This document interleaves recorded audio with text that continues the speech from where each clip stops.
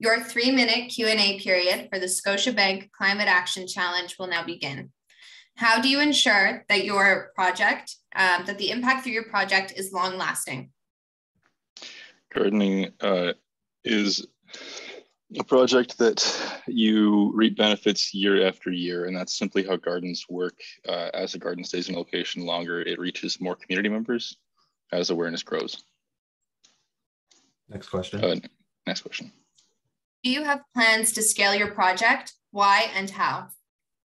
Yes, we plan to scale our project. The Samaritan House, an organization we work with this year, is developing an entirely new garden in a different plot. We are also expanding the current garden location we have.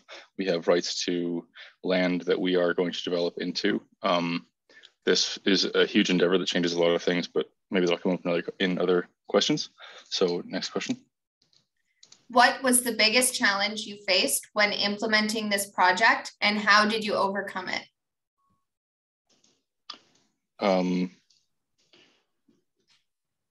This project is very well organized. It is a project that I inherited. That being said, it requires a lot of personal manual labor, working in the sun, hand pumping water. How did I overcome it? Diligence, persistence, endurance. Next question, please. Can you clarify what you achieved just this year versus in previous years? This year, we fed, or we gave land to roughly 12 families. So there were 12 families in the community that were able to grow their own food. There are a number of people who are not indigenous to Canada, or immigrants who are able to grow their own local food. We were able to achieve that.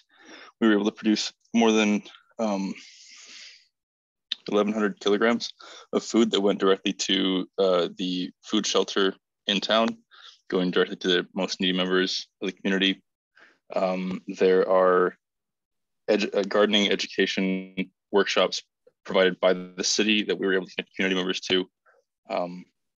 Next question, please.